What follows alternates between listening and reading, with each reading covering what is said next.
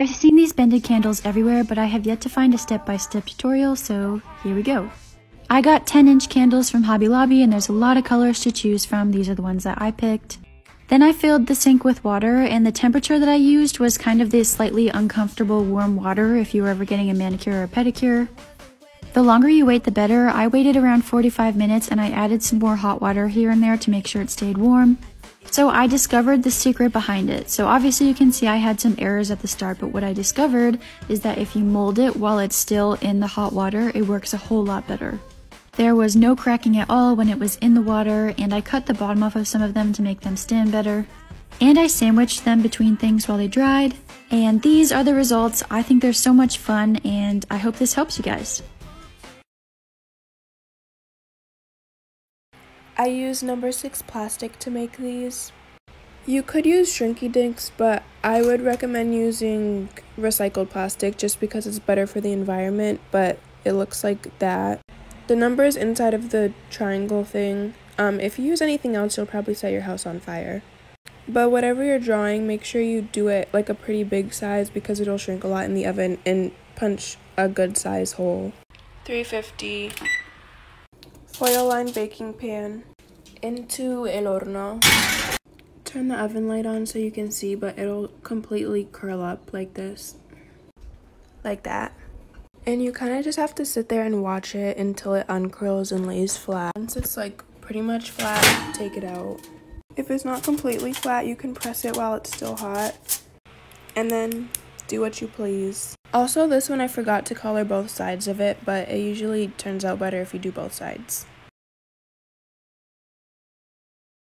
Hey guys, today we're going to be doing something a little different from our normal glass paintings, and we're going to be painting a phone case for a special order from a client. After I retrieved the proper phone case for them, I started painting, and I was very careful about where I was laying paint because I didn't want it to seep out of the outline. After that, I went and put black paint over the black marker, and then after that, I put a layer of sealant behind the paint after it dried.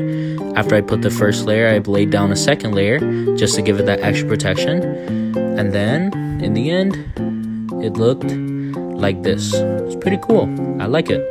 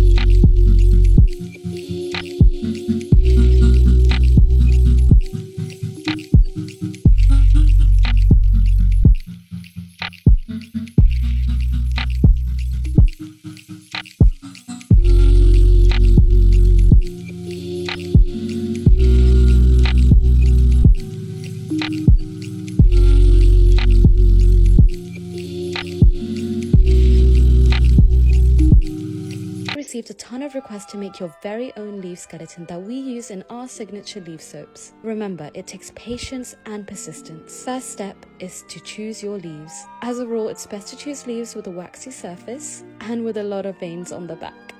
Then pop those leaves into a bowl and give them a good wash to remove dirt and mud. Add your leaves and water into a boiling pot with 1 tablespoon of baking soda and let it come to a boil. Once it has, turn off the flame and let it cool down. Pop your leaves into an airtight container and cover completely with the same water. Then store it for 6 days. So come back for part 2. So it was pretty simple. It's just time consuming. I went to the craft store and I got like a foam cone and this like foam dome. And then I put like a barbecue skewer, like a wooden one, to like hold it up, and then glued it all together. And then these are mirror tiles off Amazon.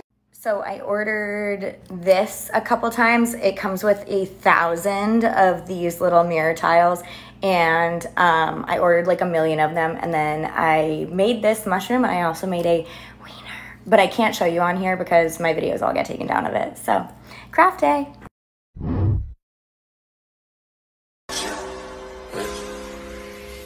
Juice, sauce, little bit of dressing, ice, whisk, little.